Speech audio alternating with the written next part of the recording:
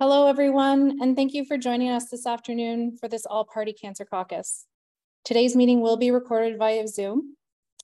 We would like to make a land acknowledgement. We are on the traditional lands of the Treaty 4 territory, home to the Cree, Saulteaux, Dakota, Nakota, Lakota, and homeland of the Métis.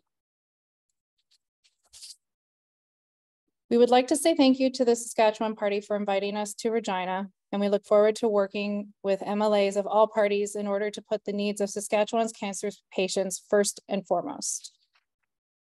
We are pleased to be joining you here for the first time in Regina. My name is Lindsay Timm, and I'm the Community Engagement Manager at the Canadian Cancer Survivor Network. I'm joined by my colleague, Connor Mulders, who is our Public Policy Coordinator. Regretfully, our President and CEO, Jackie Manthorn, could not join us today and sends her regards. We will be joined today by a host of cancer community representatives who I hope will provide you with a broader understanding of the topics we will be discussing today. Today's guests include Candace Skrapek, Dr. Mohammed I, Dr. Habib Khan, Marj Olson and members of her family, and Jennie Dale, who is the Executive Director of Dense Breast Canada. All of us are here today because we want to help what may already be an unavoidable increase in the number of deaths from cancer due to challenges of screening and early diagnosis. Together, we call on you to not wait to further invest in strengthening cancer care in the province. Before we begin today's presentation, we wanted to acknowledge the passing and loss of Derek Myers. From the releases being written, it is clear that a good, hardworking man was lost. Our sincerest condolences to all who knew him.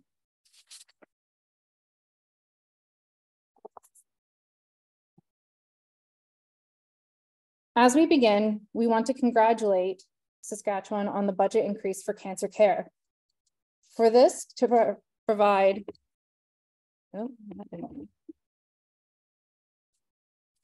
my apologies.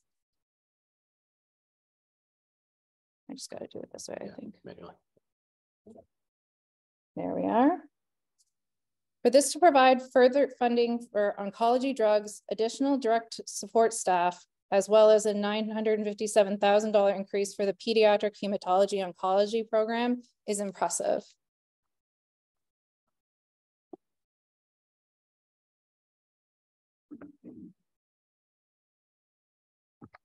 So a little bit about who we are at the Canadian Cancer Survivor Network.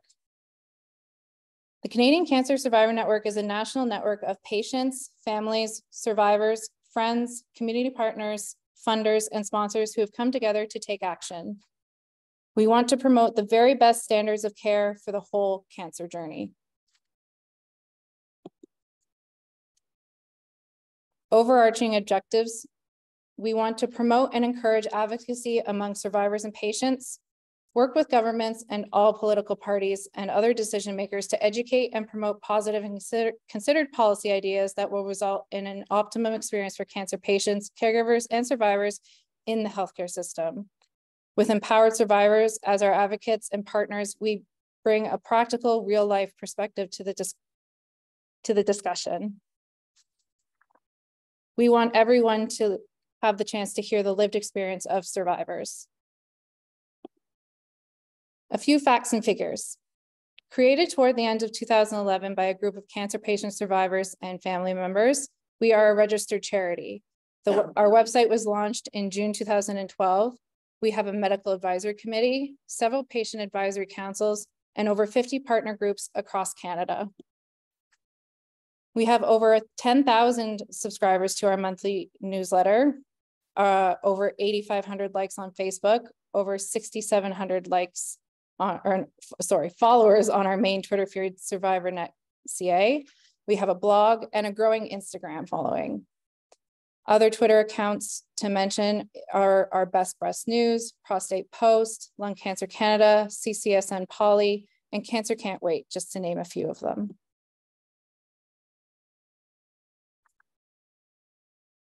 Cancer patient engagement through educational webinars.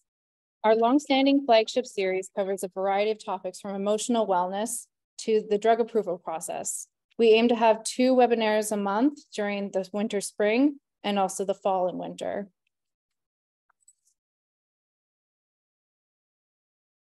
Our Cancer Survivor to Financial Survivor webinar series started in 2002. It is our newest webinar series, and it takes a close look at the financial burden of cancer on all and what we can do to help alleviate it. One of our other projects that we have on the go is our prostate cancer website project. It's an aggregator website to help create a one place for people to go to find help with prostate cancer. It is going to be largely Canadian-based information, and currently we have a patient advisory council looking over the decisions being made.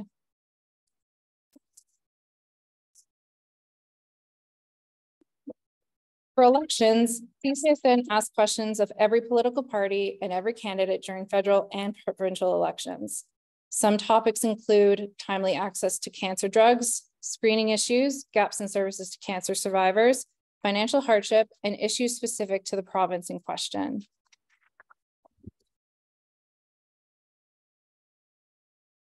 Our Cancer Can't Wait campaign, COVID-19 Impact on Cancer Care in Canada. We have commissioned 5 Leger surveys on the impact of the pandemic on cancer care in Canada.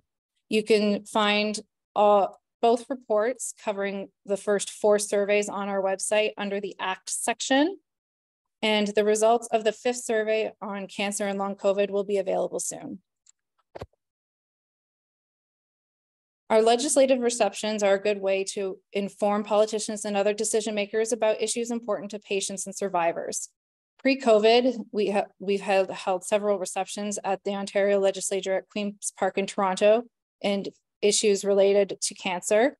The last few receptions were attended by over 100 patients, caregivers, cancer groups, MPPs, and staff, and at least 1 legislative reception will be held in the fall of 2023.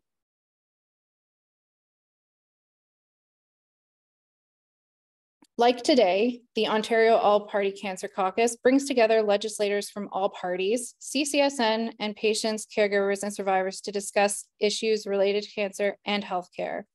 Ontario's first caucus meeting was held in 2017, and they have been held twice a year since then, except for during COVID-19.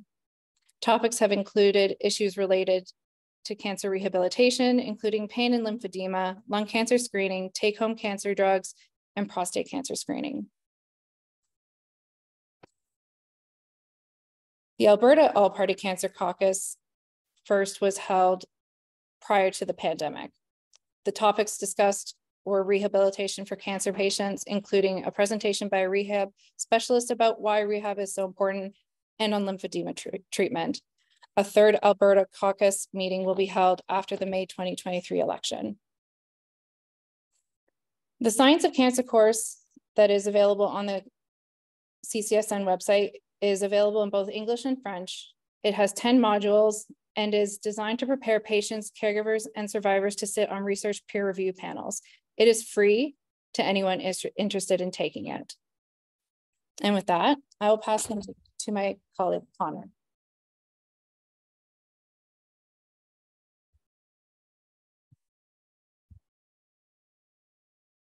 Well, good afternoon, everyone. My name is Connor Mulders. I am the Public Policy Coordinator with the Canadian Cancer Survivor Network.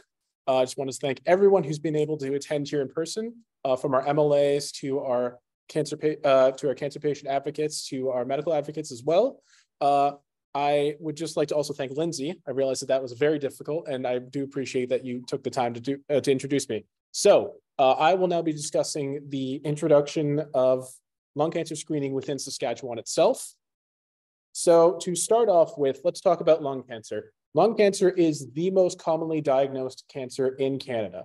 An estimated 30,000 new cases are diagnosed every year. And the most recent case in 2022, based on the Canadian Cancer Society's statistics, from those 30,000 people, 20,700 will die of lung cancer, according to the CCS.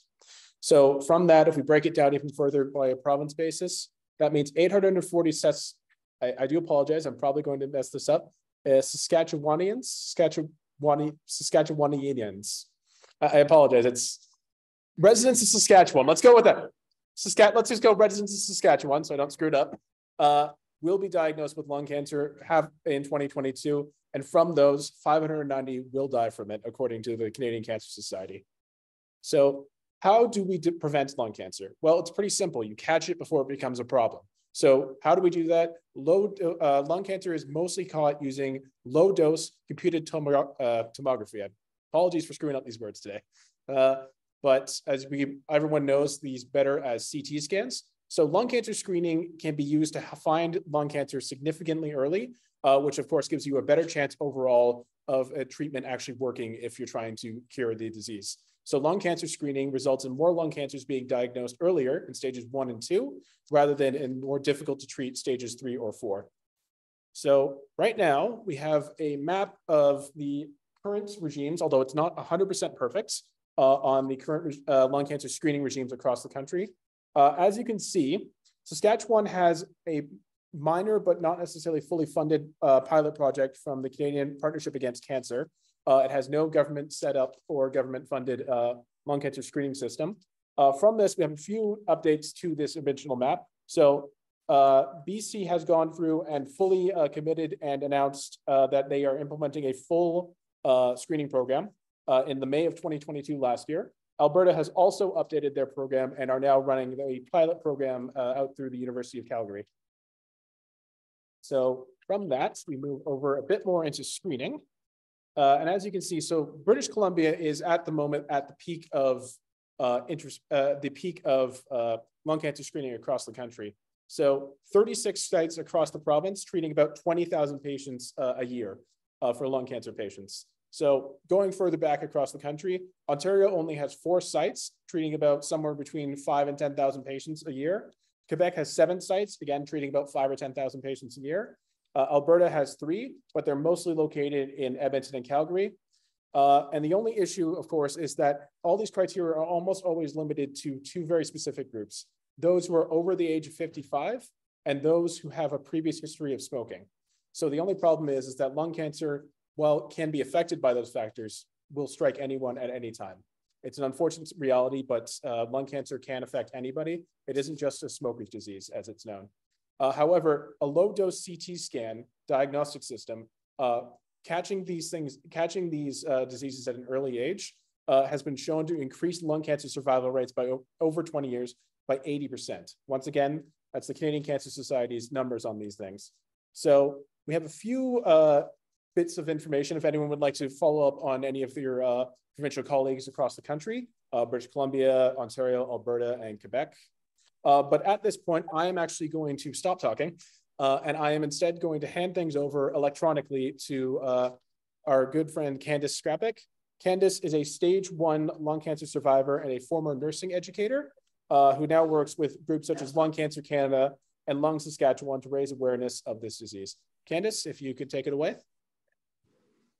Great, thanks, Connor. Good afternoon, everyone. I'm very happy to be joining you. I'm very fortunate to be joining you. And I say that, of course, with deep sincerity because I am a lung cancer survivor. I want to acknowledge that I was born and raised in Treaty 1 territory, which is Winnipeg, but spent most of my adult life here in Saskatoon, which is Treaty 6. So both are traditional territories of numerous First Nations and the homeland of Métis, and I acknowledge my relationship with those populations. A little bit about me. If you want to advance, Connor, that would be great. In 2016, I was in the hospital being treated for another condition called idiopathic pancreatitis. Long title for a description of a condition that could not be identified as what the cause of it was. While I was in the hospital, I needed to have an abdominal CT scan, and an alert radiologist noticed on that abdominal CT scan at the bottom of one of my lungs, there was a nodule.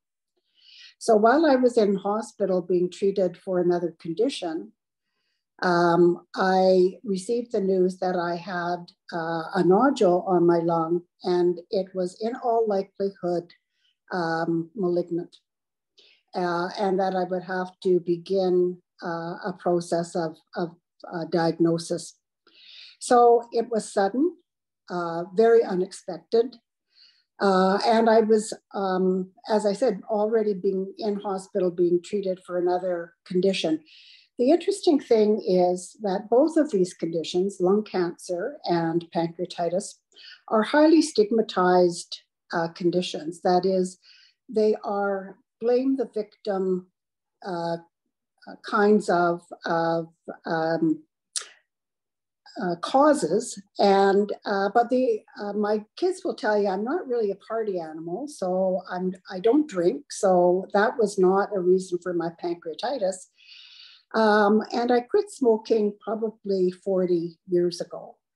So, and I had not smoked very much at all.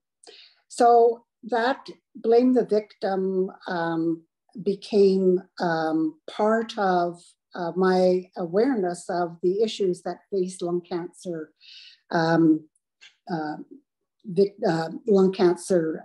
patients. And the other part of it was being told how lucky I was.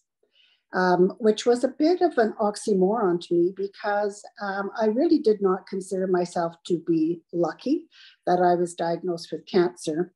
But I'm certainly aware how fortunate I was to be diagnosed early. I went through the process of diagnostic testing. I had surgery through what's called a VATS procedure to remove one of the lobes of my lungs, and then went through a period of recovery and surveillance over a 5-year period. Since that time, I have been fortunate, and I have not had any further symptoms or evidence of lung cancer.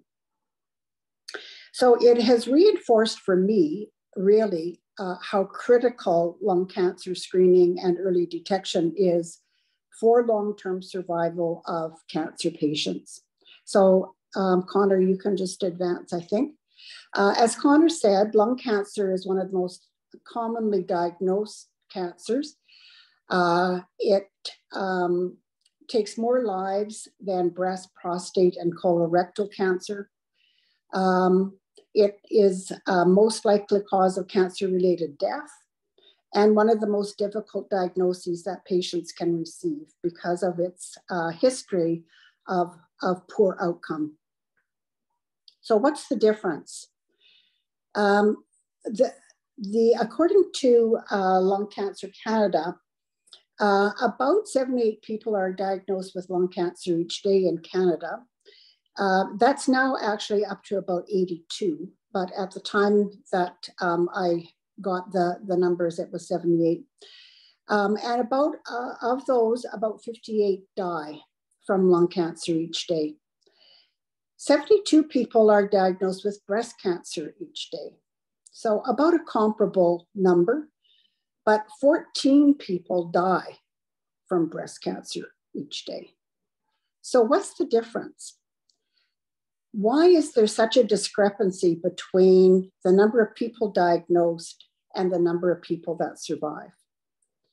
So the next slide, Connor. It really boils down to early detection through screening programs. And lung cancer, currently, there are, although as Connor mentioned, there are kind of a smattering of some lung cancer detection programs across the country. Despite screening guidelines, international screening guidelines, there is no well-established screening program in Saskatchewan. And as with many other jurisdictions, there is no program that is comparable to the breast cancer and colon screening kinds of programs that currently exist in the country. And so because of that, there will continue to be an unnecessary burden on those who are diagnosed in late stages. So how can we reduce lung cancer incidence and burden? First of all, through activities like this, which is prevention and advocacy, raising awareness generally about the incidence of lung cancer. When I talk about education and awareness, I'm not talking just about education of the public, although the public need to understand better about how they can be diagnosed in earlier stages, but also healthcare providers need better education and awareness about early detection and screening referral. The other piece, certainly in Saskatchewan, is radon detection. There's a very high incidence of lung cancer that is related to radon in Saskatchewan, and we need to do a better job of education around that. Battling stigma and indifference and trying to achieve a more accurate diagnosis is critical. And we've talked about the lung screening guidelines. Biomarker testing is one that is evolving and will continue to improve over time. So the next slide. Again, reducing the incidence and burden is through improved treatment with better health outcomes. We see evolving through research, the advancements in immunotherapy, in the biomarker testing and targeted drug therapy, which is having great success with certain types of lung cancer. Other types of treatments like high precision radiation and robotic surgery, but meaningful public involvement, including yourselves, and engagement with us as patients and our families is a critical element to that reduction of incidence and burden. So it's my hope that early screening to detect lung cancer will become accessible and affordable and a best practice in all Canadian jurisdictions, but certainly here in Saskatchewan. So I will pass that on now. Connor, back to you. Thank you very much for your very strong words, Candace. So at this point, I would like to invite up Dr. Mohammed Mohammed Imtiaz Khan. Thank you. Sorry about that. He is trained in Pakistan at the Ayub Medical College, moved to the UK in 2004, where he studied both in Glasgow and in London. He's a member of the Royal College of Surgeons of London. He worked at a regional heart and lung center while he was there. He then moved to Saskatchewan about 6 years ago and is currently a medical oncologist at the Saskatchewan Cancer Agency, as well as an associate professor of medicine at University of Saskatchewan. Dr. Khan will be speaking about lung cancer screening in the province. Dr. Khan. So first of all, thank you very much, everyone, and especially the Canadian Cancer Survival Network for giving me an opportunity to speak to you all here. And also, I'd like to offer my condolences for passing away of Derek Meyer, one of your dearest colleagues, and one of very brave patient, I must say. So my focus today is on lung cancer. I treat lung cancer as well as breast cancer besides other cancers. My focus today is on lung cancer. And I was asked to speak about how we can improve cancer care in Saskatchewan. So Candace and Connor has already made my job very easier by giving you a background on lung cancer, but just a few things more to mention. That it is one of the most common cancers and is leading cause of cancer death in Canada. Survival, as Candace has mentioned earlier, the earlier it is diagnosed, the better survival rate. The stage 1, 70% falls down to 5% if it is diagnosed late in stage 4. Canadian cancer statistics say that half of the lung cancer cases in Canada are stage 4 at diagnosis, and 3/4 of symptomatic patients are in advanced stage, meaning stage 3 or 4. I must say in Saskatchewan, our experience is more than half of the patients are diagnosed at a later stage, stage 4 or so. And that, again, this is one of the opportunities how we can discuss about improvement in that. Early diagnosis and treatment saves lives. So early stage, just give you a bird's eye view of what treatments, how we treat them. Early stage surgery and radiotherapy are the mainstay of treatment. In advanced stage, there are a variety of combination of treatments, chemoradiotherapy, chemotherapy, target therapy, immunotherapy, or a combination of that. It is obviously much more complex and complicated than that, but just for simplified reasons, that was an overview. Now, I would like to, the rest of my talk is going to be about 2 different categories of patients. One is asymptomatic patients, and the other one is symptomatic patient. As Candace mentioned, she was asymptomatic. She was diagnosed because of some other reason. She presented to the hospital and was diagnosed with lung cancer. This is what we call incidental diagnosis. And often these patients have undergone a chest X-ray before undergoing some surgery, or had a fall, shoulder X-ray leading to chest lesion showing up on the X-ray and leading to further investigations, which finds lung cancer. The other way we can find lung cancer in early stage is screening. And that's what we'll be talking about first. And then my later part of the talk is going to focus on symptomatic patients. So these are the patients who have shortness of breath, who have cough, bringing blood in the sputum, weight loss, or presenting with symptoms of pain. And we'll be talking about how we can actually diagnose them more efficiently and quickly and start them on treatment more promptly. So the first, this is now asymptomatic patients, how we can do that. Lung cancer screening is an important part of that diagnosis. Obviously, incidental diagnosis, you are lucky if you get a chest X-ray or some other investigation for a different reason. But the other way of actively looking out for diagnosing these patients at an early stage is lung cancer screening. And these were the 2 big trials that demonstrated the value of lung cancer screening in reducing mortality rates in high-risk populations. If we look at the bottom part of this table, you can see that the number needed to screen, that is 320 for lung cancer, which has remained the same since it was introduced in 2015, and it is still the same when the uptake is much more higher from 5.5%. 5.9% to 55% in the jurisdictions where it is available. If we compare that to breast cancer screening, actually the number needed to screen, or the patients who need to undergo mammography or ultrasound scan, is more than double of this. Similarly, for cervical cancer and colon cancer, which also have screening programs, their number needed to screen is much more higher, 4 times than what will be for the lung cancer screening. Lung cancer screening, different places have adopted different ways of how to approach this. One is risk factor approach, in which the age and smoking history, as was mentioned earlier, are the mainstay of targeting the high-risk populations.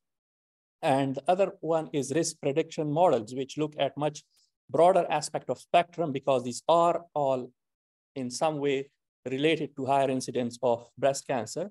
And that comes up with a score, and then that's how they predict, or more specifically target the people to screen.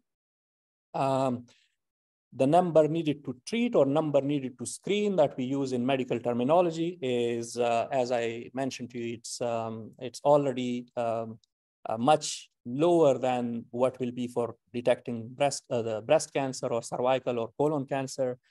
Cost effectiveness, we can discuss about that, and harms of screening as well, because obviously false positives or complications from the screening or biopsy, things like that, after you diagnosed a nodule that may not be lung cancer.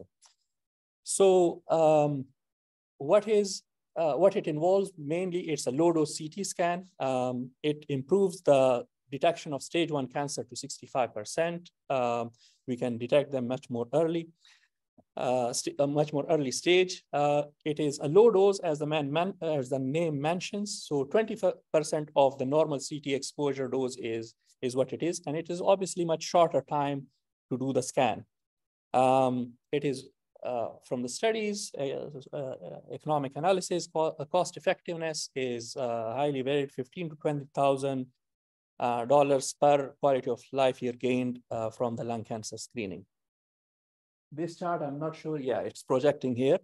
So it is, this is from the Canadian Partnership Against Cancer website. This slide is taken from them. And this is where the screening program has already started, like BC, pilot program in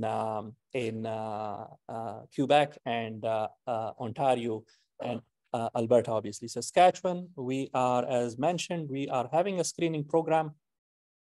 Not yet started, but it is in the phases of very initial workup. So pre-implementation planning activities have begun. These include continued stakeholder engagement using established collaboration and frameworks. Governance and shared decision-making models are being developed. Completion of full business case and analysis of lung cancer screening, and determination of operational and technology requirements as to coordinate between the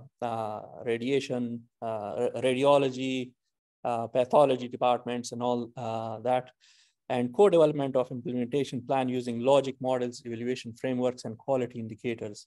Now, this is very much, as I said, in the project itself, we have been hearing about it for 2 to 3 years now. I did check with the team who deals with it. There is no implementation date in the near future, but obviously some background work is in progress. They're in discussions with the different stakeholders, which include primary care physician, radiology departments, and other stakeholders, which are the key components of this. So this was about screening. Now, focusing on the second part of my discussion, which is very close to my heart, and I feel that will improve the outcomes for a lot of patients that we see here. And that is the symptomatic patient. The asymptomatic ones, early stage, incidental diagnosis and screening, but these symptomatic ones, we'll look into what they have to go through before they get the diagnosis and how their treatment pathway works. So if we look at this diagram, somebody with symptom, this is now, they may be short of breath or cough or any of the symptoms. First of all, they wait to see their family, they wait to see for a couple of weeks before their cough will settle down. They will see whether this is improving or not. Then they will go and see their family physician, or where the family physicians in the rural community here are not available, their nurse practitioner. They will prescribe them a course of antibiotics, thinking that it might be a simple infection and he's having cough from this. He will take the antibiotics, it will not settle down. They may request a chest x-ray, see, is there something that we are missing? Chest x-ray may show some changes. The radiologist may report it, maybe infection, maybe something else. Let's give another course of antibiotics and repeat the chest x-ray if these changes resolve. Again, this all process is taking weeks because every time this is going through a step, it is taking more time. Repeat chest x-ray shows still abnormal. The GP gets the report of the chest x-ray, okay, it is still abnormal. They refer them to a chest physician. Chest physician, again, patient is waiting for the appointment, is seen afterwards. They think it might be cancer. They request a CT scan. Again, there is a waiting time for CT scan. The CT scan happens. It does confirm, yes, there is some abnormality. Let's biopsy it. Again, there's a waiting time for biopsy. And then the biopsy or bronchoscopy sometime, they may, depending upon where the lesion is, the bronchoscopy. Again, it takes a week or so for the biopsy to be reported. Again, it goes back to the specialist. They look at it, they refer it to cancer clinic. In the cancer clinic, we also may need more tests. For example, a full CT of the rest of the abdomen and pelvis, CT of brain, their lung function to see how good or bad their lung function is, depending upon how high dose radiation or something we are planning to administer. And we will see them. Again, this takes time before they actually start treatment. So you actually have seen that this cycle from their symptoms to being diagnosed and actually getting treatment is very cumbersome. In a patient whose cancer is already actively symptomatic, they're not only their cancer is growing, but actually their burden of symptom is increasing. This slide I've taken from the Canadian Partnership Against Cancer. It's one of their slides, and this describes the rapid diagnosis for lung cancer initiatives in Canada. So if we can see that Saskatchewan is the only province besides Nunavut and Northern Territories and New Brunswick to not have any such initiative. So that is why I feel this is one of the very important aspects of this patient journey, that we set up some services for the rapid diagnosis of lung cancer patients. We call it Rapid Access Lung Cancer Clinic. This is basically a one-window operation. Somebody is having symptoms, his GP has treated them, not resolved. They come and they see a physician who decides straight away, rather than back and forth between different investigations, CT and either biopsy or bronchoscopy to achieve a rapid diagnosis. And basically that we can talk about how logistically that can be achieved, but we have seen that actually in places that I worked before, this window can be reduced to 2 weeks, depending upon where you start counting the time from. But this long journey of different steps can be minimized to even a very shorter interval. So it is helpful for the patient, and self-referrals can also come through that.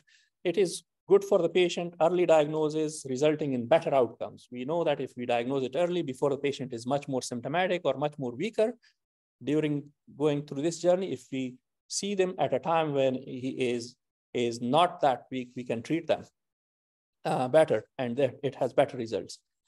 Obviously, the initial setup resource is going to be resource consuming. It will need resources to actually set up some sort of this model.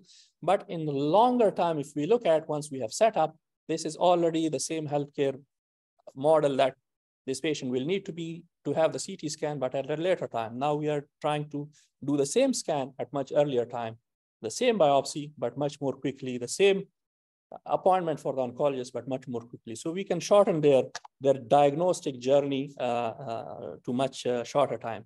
And I must say that this type of initiative, this is achievable in a very short time frame, provided that it is adequately resourced and adequately supported. This is not something we are talking about many years down the line. This is something we can certainly do in maybe in a year if somebody pays a proper attention to it and really is on the go. So these were my two areas that I wanted to focus on. I thank you all for allowing me the opportunity to speak here. I'll be available for questions later on, if any. Thank you very much.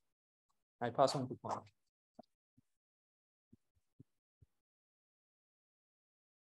So I would now like to invite up the other Dr. Khan, this time Dr. Mohammed Habib Khan.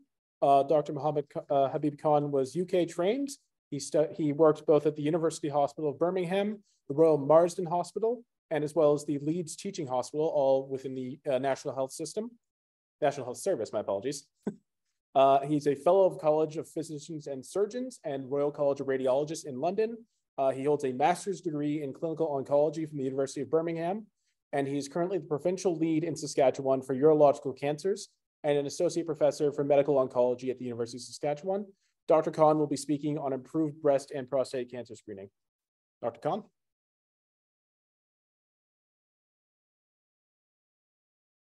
Thank you, Connors.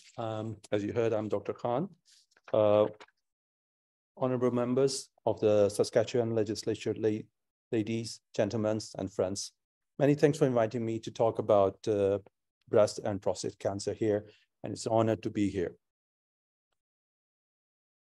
So my talk outlines introduction about the cancer care, patient challenges faced by the physicians as well, because they are part of this community who helps patients. Breast and prostate cancer care in Regina, I'm going to have a quick view, and then in conclusion.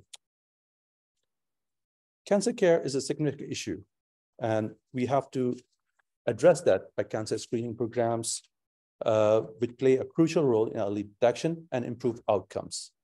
Cancer care in Regina continues to evolve, meet the needs of the community. I acknowledge the hard work put in by every healthcare worker here.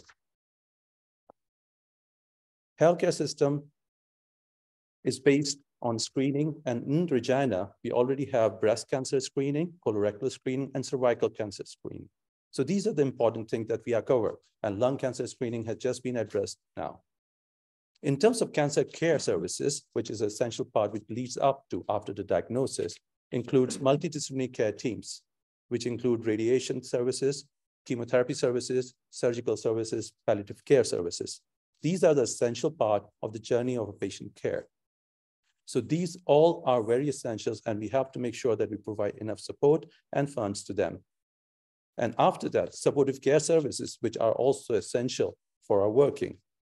This importance of early detection is very high. So if we call through the patient navigation system, these are the people who are at that telephone. When you ring, they pick up the phone and answers your call and let you know what to do. They direct you towards the right people to help you guys. So these are also, they coordinate the care and also direct you towards the education, resources, and emotional support that can be provided to you or the patients. So what are the challenges faced by the patients? We have heard about the pathways, how complicated they can be. We heard about the challenges that we face at the diagnosis, not only by the physicians, but the patients and all the people who are involved around them as well. It's about the family. It's not one person who's affected. So timely diagnosis, just imagine a patient who found a lump. He has to wait for about days to go and see a physician. And after that, waiting for another scan to happen. And these are, I've come across quite a few people when I sit in the clinic, when they tell me their stories, it is heartbreaking. So what can we do to assess these kind of things? And by the time they come to me, they are all worn out and just waiting to see as quickly as possible once they're diagnosed. So we have to assess to specialized care, make it as quicker as possible. And that can be a one-stop clinic or rapid clinic that we're talking about. Then we talk about supportive care services. So I go there, I tell them about the cancer. I tell them about their treatment. I tell them about their side effects. Then it disappears. So what happened to them? So what should happen to them? It is the supportive care which comes afterwards as well. So I come, sometimes they ask my nurses, I come back to them. So all these things are getting more complicated day by day. Patient education and awareness, that's what I'm talking about. The main thing is we need to make sure that people are aware. I say to my patients that if you don't know what to expect, it would be difficult for me to say. And if you don't tell me, I can't act. So if they don't know about what symptoms to look out for or what complication to look out for, it will be very difficult. And that makes an essential point for us to educate the patient and the staff and other things. Second thing we find is not only the education for the patients and the surrounding other people, it's all the healthcare workers as well, which are working. So people who are working in emergency department may not be as aware of a few things that we need to teach them. So we have to go back and teach other people and our colleagues as well. And then it all comes with a financial burden. It's not easy to find time and resources to do all these stuff. So we have to make sure that these things are protected. And addressing these challenges requires a multidisciplinary approach. So it's not only me, I cannot make a difference. It's you, everybody, patient, education, healthcare workers, are all policymakers and community organizations like this, which makes a difference. So what are the challenges faced by the physician care? So here comes the barrage of new treatments are being found every day, every year, every month, and we are piling up. Just when I started my cancer career, there were only 4 or 5 drugs, and I remember them, and they were used on most of the cancers. Now we got thousands and thousands of drugs. not only just because they are treating same, it's becoming more individualized and personalized care. So we have to look, when it comes to it, when you want to provide the quality, you have to invest time in it. When you invest time, you get a better outcome. Numbers may make a difference, but obviously we have to expand on all directions to make sure we can cater for all the people. Management of treatment and side effects is a complex issue. Anybody who has looked after or a patient who's going for the cancer treatment has its complex side effects, and management of them are very, very complex as well. And it takes time. Sometimes you can overcome the side effects. Sometimes they are lifelong and they live with it. And whenever we talk about long-term side effects, we don't have any clinic looking after the people who come for these kind of symptoms. This is a physical signs I'm talking about. The emotional trauma they go through, it cannot be explained by any words to me. And increasing demand care and limited resources are always a challenge. I can understand we cannot provide all the money, but we can invest time. At least we can acknowledge and try to work towards the best outcome. So what are the challenges of care in Regina or in Saskatchewan in general, if we're going to talk about? We all know about the limited access to family physician and specialist physician.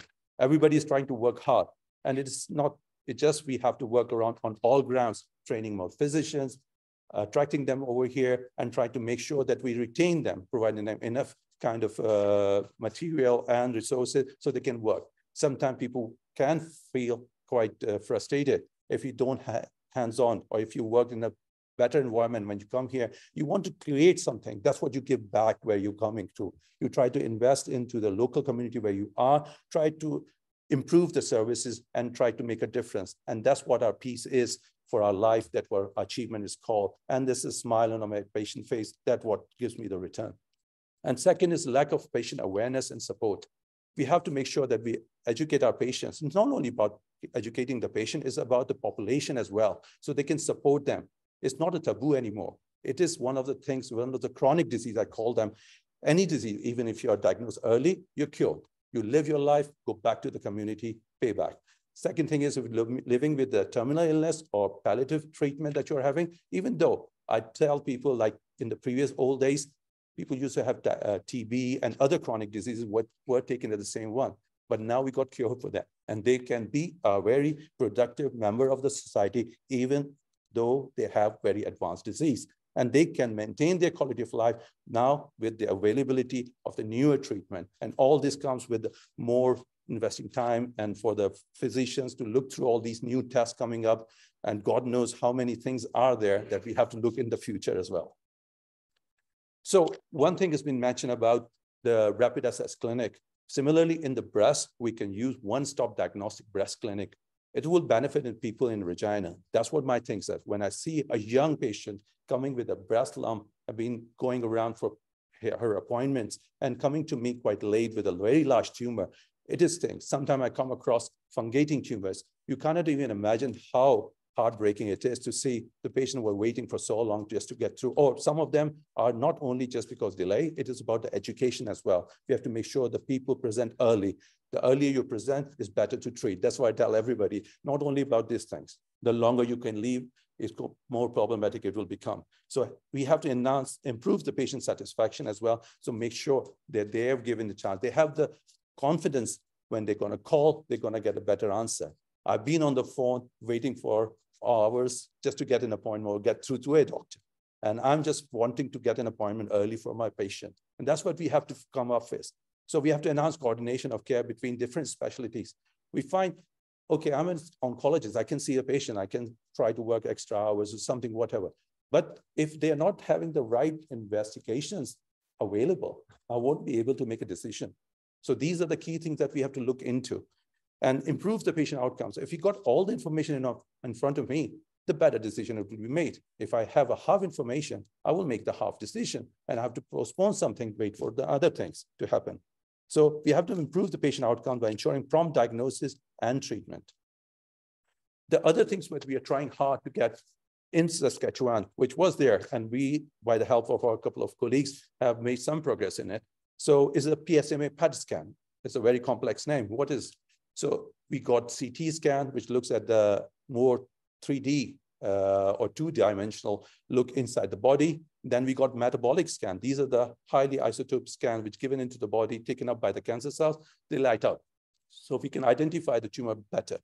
And simple, I give you some example in the next slide. And then when we identify and locate the cancer tissue, we can make a plan more accurately and precisely. Some of the tumors, they are only located in one area, we can check them out. We can then target radiotherapies, stereotactic radiotherapy. There are so many things that we can do, but you can only see one lot in the lung, and there might be other hidden somewhere else. Then going after that one would not make a sense. Then you have to treat the whole body. That means the systemic treatment comes or the advanced disease that comes. So that would help us identify these things. Detecting prostate cancer at an early stage. So sometimes you get a scan, you get a gray area, how to identify those. So you got your bone door based like everyday standard test. Then you always get a gray area that we need a test that would identify and help me to get the treatment on. If I don't have the test, to err on the safer side, that's the motive most of the people would take in that situation. So what we can do, and targeting that area, once we identify that's the cancer I need to identify, I can target more accurately with a diagnostic needle, taking a sample out, knowing about the cancer, sending for genetic information or DNA information, then I can give them more precise kind of treatment or tailored treatment, which will help them and leaving them out to have unnecessary toxicity from the standard kind of treatment. And it also helps in monitoring the disease progress. So once we've given the treatment, either still there, gone away, it makes it quite a bit of a impact on my decision. So if somebody has a locally advanced disease and I give treatment and it goes away, that would be more radical in terms of taking the cancer out with the surgery, making sure they have more of the treatment, make sure it does not come back, and they can go back. If I cannot identify this thing, I'm still in the middle, can't make a decision. I would say carry on with the treatment. But if I know, it gives me a satisfaction that I can go along with these people. So this is my second thing that we're talking about. These are the pictures that tell you. You can see on the top left one, but one thing is highlighted, which is a PSMA PET scan. The other one, it does not light up. They both are PET scan, the metabolic scan, but they're not specific to prostate cancer. If you can identify, I can target that area down by stereotactic radiotherapy. Is only one area. Now that the paradigm is shifting. Previously, when people are diagnosed with advanced or metastatic disease, they were labeled as terminal. Now with advanced treatment and technology, we can target only isolated area. And that some of the trials have shown they live longer without having any treatment. We're saving them from a lot of toxicity and giving the good quality of life. Even a year or two, if we can give them without toxicity, I think people who have seen these, who has gone through this treatment or seen people going through this treatment, it makes a lot. So in conclusion, we require continued promotion and support for cancer care screening, expansion of cancer care services and facilities, increased research and innovation in cancer care, and we would urge everyone to provide support and funding in a timely manner. Before I go, I'm just going to read out the last few lines from this one that I used to say to my people with the help of some of the other people. It's not all mine. So with love and care, we pave the way to brighter, happier, healthier days by building clinics, one-stop shops that'll catch the cancer before it pops. Thank you very much.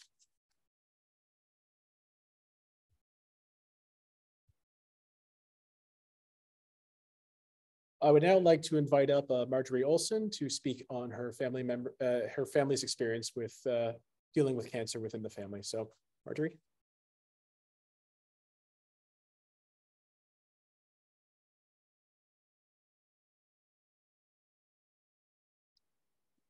I'm going to talk about my sister Sharon. I'm glad to see you all here.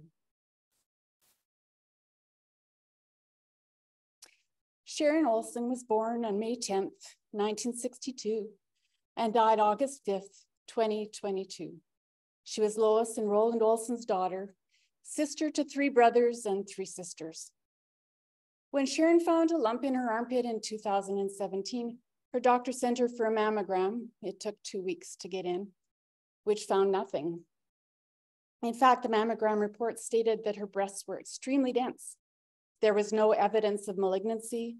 There was no change compared to her mammogram from 2013, and the mammogram was grossly unremarkable. Density was not something that Sharon had heard of before. She did not know that it could hide cancer in a mammogram and that it increased her risk of breast cancer. If she had known about the risks of dense breasts, she could have advocated for an ultrasound in those years when the cancer was starting and before it spread to her lymph nodes. Regular screening mammograms would have served no purpose. They didn't show anything. The subsequent ultrasound the same day as her mammogram found a large tumor in her left breast and cancer in her lymph nodes. Biopsies, bone scans, MRI, CT scans filled her schedule. Chemo, radiation therapy, and surgery became hurdles to overcome. Because of the demands of her profession as a teacher, she took sick leave during her treatment and eventually retired after 28 years of teaching. And so life resumed. She was cancer-free. She moved to Weyburn to be near her parents to help and be helped. She bought a house with a dream art studio in it so she could paint. Her large canvases of the South Saskatchewan River from space were held in awe by her nieces and nephews. And her time was filled with taking courses from the University of Saskatchewan, encouraging and being encouraged by her church family, studying the stars and the planets in the sky, and watching tennis. But her most enduring task was to know and promote and inform of the dangers of dense breasts. She hadn't known. She didn't want others to be in the same position as she had been. Her posts on Facebook often asked, "Do you know if you're dense?" Sharon familiarized herself with the lack of direction from the Canadian Task Force of Preventive Medicine, who didn't advise warning women of their density or recommend ultrasounds unless there was a suspicion of cancer on the off chance it caused anxiety. This made her angry. How could a week or two of anxiety possibly compare to 64 plus weeks of treatment and then in the end, death? How could a task force override her right to be informed so she could take preventative action? In February of 2022, Sharon contracted COVID-19 and her health suffered. She had excruciating back pain and in her hips, and eventually went to the hospital many times where she was given prescriptions for pain medication. The thought occurred to us that maybe the cancer had metastasized to her bones, and in search of help, she traveled to the Regina General Hospital where she sat in emergency for over 48 hours before she was moved to a room. After many tests and scans, which could not pinpoint the cause of her pain, a scan was done of her head, and there it was, a tumor that caused the brain tissue to be squeezed out of the way with associated inflammation. We hoped that the surgery would remove the tumor and relieve her worst pain symptoms, but it did not. Sharon was also having mobility issues, causing her legs to spasm, leading to falls, and because of this, it was evident to her oncologist that the breast cancer had metastasized to her brain and spread beyond the tumor to the lining around her brain and spinal column, and that further treatment, although not denied, could not be counted on to help. We made plans for end-of-life care, and her family gathered in love and support in this most painful time. Sharon's deepest hurt was the delay in providing necessary information about breast cancer to all so that they would know the true risks to their health and what to do about it. In the past, I've received those letters from the screening program for breast cancer, and I'm grateful for the program, as I'm sure it has helped many. I was told I have dense breasts, but not what it meant, not a hint of the heightened risk, nor a link to an informational website. I also could have had mammograms that were grossly unremarkable that let me think I was fine. The wording is now more strongly worded, but it is still easy to overlook when one doesn't have the understanding. I realize we need to be our own advocates, but we cannot advocate for something we don't know. And people's doctors, if indeed they have a primary care physician, cannot advocate for their patients if they are not informed of the risks their patients with dense breasts face and understand the necessary screening that needs to be done. And that was what Sharon wanted, for women to know their risks. And in that she succeeded because information will be provided to women with dense breasts in the fall of 2023. But is it enough? We need to have more screening, to start screening earlier at 40 years of age, to advise every person of their breast density, whether they are dense or not, and what it means, and how the density affects their risk, so they too can share the knowledge. What a mammogram can and cannot show, and to include annual screening ultrasounds in addition to mammograms for people with dense breasts. With your help, our family knows that Sharon's hope will come true, that every person in Saskatchewan will be given every chance to find their cancer early. Thank you.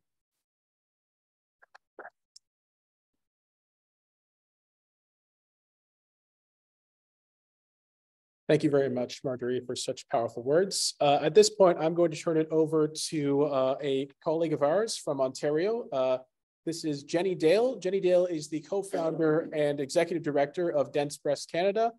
She was diagnosed with breast cancer in 2014 and now works to advocate for breast cancer screening all across the country. Jennie, take it away. Thank you, Connor. Honorable members of the legislature and guests, it's a privilege to be here with you today. Thank you. I also want to thank the Canadian Cancer Survivor Network for the invite, the support, and the important policy work they do to help Canadians. As Connor mentioned, I'm the co-founder and executive director of Dense Breast Canada. I was diagnosed with breast cancer 8 years ago. And 6 years ago, I learned that Canadian women were not being given potentially life-saving information about whether they had dense breasts, a risk factor for breast cancer. I co-founded Dense Breast Canada, a nonprofit education and advocacy group. We work closely with Canada's prominent breast cancer screening experts to promote optimal and equitable breast screening. We have dedicated volunteers across the country, and in 2018, we began advocating with Sharon Olson for better breast screening for the women of Saskatchewan. My heartfelt thanks to the Olson family for being here today. Our hearts go out to you. It is an honor to continue Sharon's work with you. Next slide, please. Today, I'll be speaking to you about some breast cancer screening practices in Saskatchewan, how Saskatchewan compares to other provinces, and what Saskatchewan can do to help women find breast cancer early. Next slide. Breast cancer screening has taken place for 30 years in Saskatchewan. It's the most diagnosed cancer in women in Saskatchewan, and it's the second leading cause of death. 1 in 8 women will develop breast cancer in their lifetime. In 2020, about 170 women died from breast cancer. We know some deaths can be prevented if better screening practices are provided. Practices like screening in the 40s and providing additional screening for women with dense breasts. Next. As you heard with lung cancer, when breast cancer is detected and treated earlier, lives are saved and cancer can be treated less aggressively. That means better quality of life. Next, please. When it comes to breast cancer, survival heavily depends on the tumor size at diagnosis. Survival of early stage breast cancer at 5 years is 100%, but at stage 4, it is only 22%.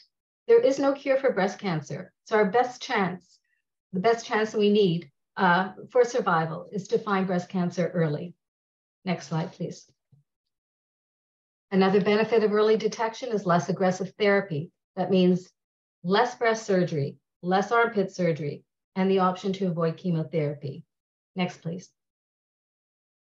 What identified by the Saskatchewan Breast Screening Program is a participation rate. At only 39% of eligible women, this rate is well below the national target of 70% and about 10 to 25% below other provinces. Next. 17% of breast cancers occur in the 40s, and these cancers are more aggressive. Currently, Saskatchewan lags behind by beginning self-referral at age 50. They have committed to lowering the screening age to starting at 40 in 2024-2025, and we very much look forward to that. Next slide. After all these years of Sharon's advocacy, 2018, all women can now access their breast density online in Saskatchewan through their MySask Health record, if they know to check.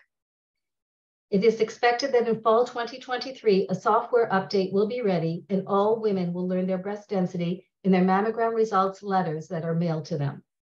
At that time, Saskatchewan will join 9 other provinces and territories.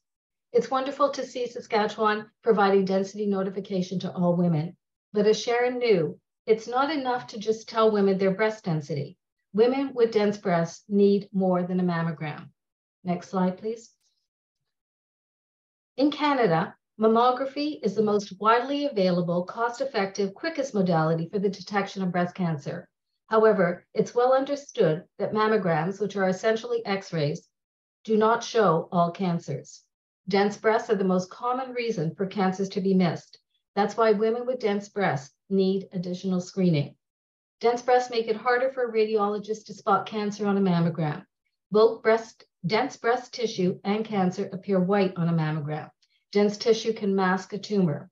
In women with dense breasts, cancers that are missed on mammograms are often detected in between. Oh, sorry, next slide. In women with dense breasts, cancers that are missed on mammograms are often detected in between mammograms, when a lump has grown big enough for a woman to feel. These are called interval cancers. They're larger, more advanced at time of diagnosis, and have a poorer prognosis. Women often need chemotherapy, radiation, possibly mastectomy. Women with dense breasts are 18 times more likely, with the densest breasts are 18 times more likely to have an interval cancer than women with the least dense breasts. There are ways to find cancer earlier in dense breasts, and that is by providing ultrasound or providing MRI to women with higher risk. Next slide. It's been known for decades, for about 30 years, from countless observational studies that ultrasound finds additional breast cancers that are missed on mammograms in women with dense breasts. In addition, a randomized controlled trial of screening ultrasound is underway in Japan. The cancers found with ultrasound are early stage, and women having ultrasound have half the rate of interval cancers. This is an accepted surrogate for mortality reduction. We don't need to wait the 10 to 20 years for this randomized controlled trial to be finished. We know the outcome. Women in Saskatchewan need supplemental screening like ultrasound, and those with even higher risk need MRI. Next slide. Treatment costs for advanced stage cancer have greatly increased. Currently, figures are used from 2007 by governments, and they estimate the cost of treating a woman with stage 4 breast cancer to be about $1,800. The preliminary figures show that treating one woman with stage 4 breast cancer in 2023 costs us close to $200,000 to $250,000. The Canadian Partnership Against Cancer and experts are working to update the OncoSIM model for 2023 costs. It will likely be seen that it is more cost-effective to detect breast cancer early than to treat advanced stage breast cancer. Next slide. Saskatchewan, unfortunately, is lagging behind other jurisdictions in supplemental screening. Screening ultrasound for women with dense breasts is readily accessible in British Columbia and Alberta for women with both category C and D density, and it's covered by provincial health insurance. Prince Edward Island has committed to ultrasound for women with category D, and just 2 weeks ago in Ontario, they have published a report and a draft recommendation that supplemental screening be given to women with category D density. In Europe, based on new data and a randomized controlled trial, the European Society of Breast Imaging now recommends MRI every 2 to 4 years for all women in category D. Yet in Saskatchewan, even screening ultrasound is not easily accessible for women with dense breasts. According to a radiologist I spoke with, access is not standardized across the province. There's apparently only one clinic in Saskatoon that's providing supplemental screening. We are aware that there are resource issues. Addressing staffing shortages of mammogram technologists and sonographers can promote accessibility. Next slide. So our recommendation is that offering supplemental screening to women with dense breasts will improve the early detection of breast cancer, reduce mortality, and reduce suffering related to breast cancer for the women in Saskatchewan and those who care about them. And that is what Sharon was fighting for. And that is what we continue to advocate for. We ask for your support. Thank you. Thank you very much for your presentation, Jenny. We would also just like to acknowledge the other members of the Olson household who have joined us today. Unfortunately, Stephanie was not able to join us today, but we'd also like to acknowledge Conrad Roland Olson, Laura Olson, Lois Olson, Wilfred Olson, and Jeremy Mather, who have all made the trip to come and support Marjorie at this time. So we'd just like to thank you very much for coming out.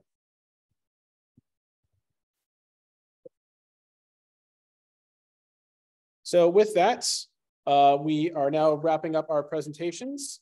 We would like to say thank you to Dense Breast Canada for joining us on this presentation. And we hope that we work together again in the future, potentially again in Regina once more.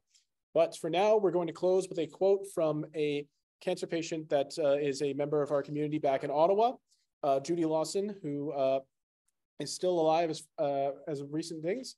But she states that being well-informed and engaged is an important part in the battle against cancer. We also say, however, that it is important that we work as hard as we possibly can to turn cancer patients into cancer survivors. The more survivors, the better. So with that, we now move to the end of our presentation. If anyone would like to reach out to us after this, following up with any further questions outside of this, my colleague and I, Lindsay, will be in town for the next few days. If anyone would like to meet in person, we'd very much appreciate any opportunity. But if you'd like to reach out or find out more, you can find us at the following addresses: email at either jmanthorne@survivornet.ca or info@survivornet.ca. Our website is survivornet.ca. Again, obviously. We have our blog, we are on Twitter, we are on Facebook, we have a weekly newsletter if anyone would like to follow along, and we are also on Pinterest. So with that, I would like to thank everyone for coming out. And at this point, we will now open up the floor to any questions anyone might have. So once again, thank you everyone for coming out today.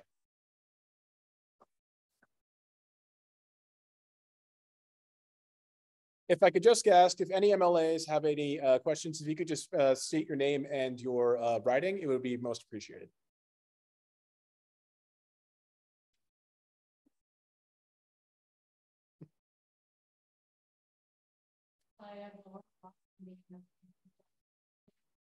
I'd like to thank the Dr. Khan.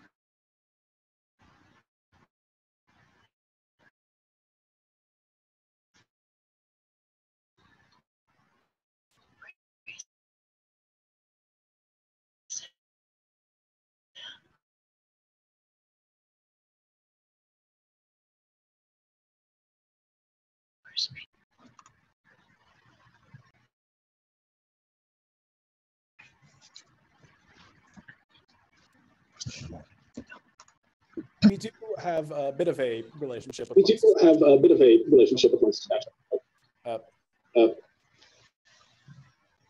Kathy, could you unmute? Kathy, can you unmute? Thank you. We do have some dealings with Lung Saskatchewan, but we are more focused on a general overall federal policy going on a province by province basis. Lung Saskatchewan obviously is very inwardly drilled on Saskatchewan and many of them, but we do interact on occasion.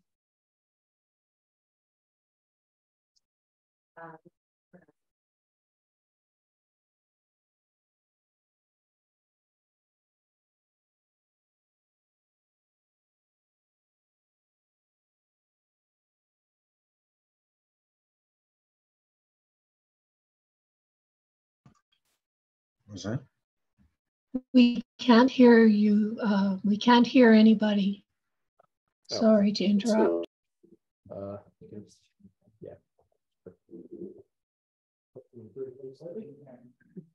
I'm just wondering about the statistics are the lung cancer diagnosis and the percentage of those in history of health. So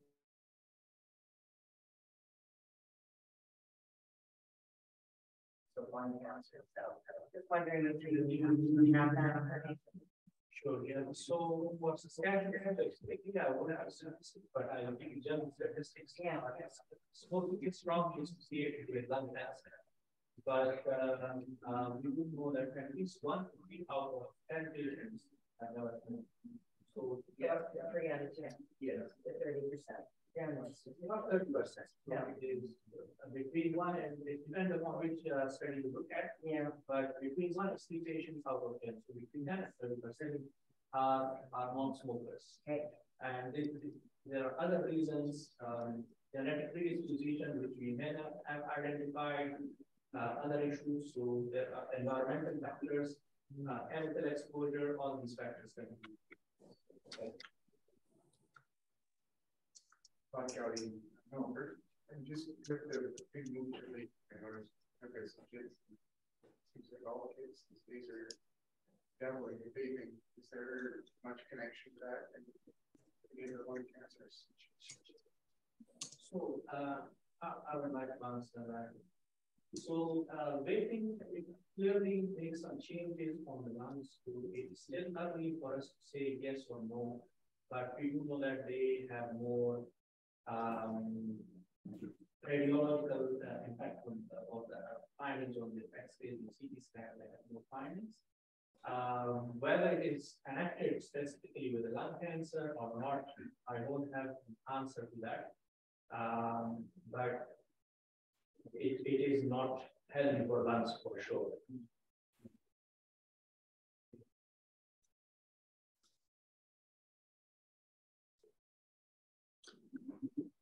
Connor, would it be possible for you to repeat the questions that are being asked? Certainly. My apologies for that. Do you mind if I just go back down the row again and get the questions repeated again? So from MLA Moet originally? I just asked about the relationship with lung Saskatchewan. Yes, yeah. And CCSN. And I asked MLA Lisa Lambert, I had asked about the percentages of those diagnosed with lung cancer that were not smokers. So the percentage of lung cancer who are non-smokers, and finally, sorry, I apologize, sir. MLA Downey, it was just, is there any connection to vaping and lung cancer? Vaping and lung cancer. All right. Did any MLAs have any other further questions?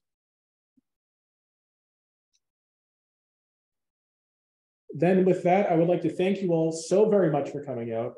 Thank you for being the inaugural part of our all-party cancer caucus here in Saskatchewan. We are the Canadian Cancer Survivor Network. We are working to connect policymakers, medical professionals, cancer patients, and cancer survivors all together, all across the country. And once again, we would like to thank you for coming out and attending. Your support is greatly appreciated. Thank you.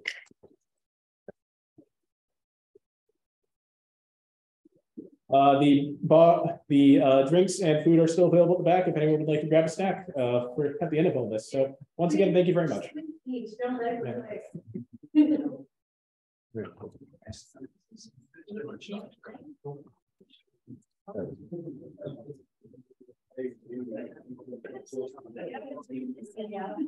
Candace, Jenny, thank you very much for coming out. All right. I am going to end this call. Thank you both very much. We will be in touch and anything in the future. Jenny, I'll see you probably in a couple of weeks. Yes. Bye-bye.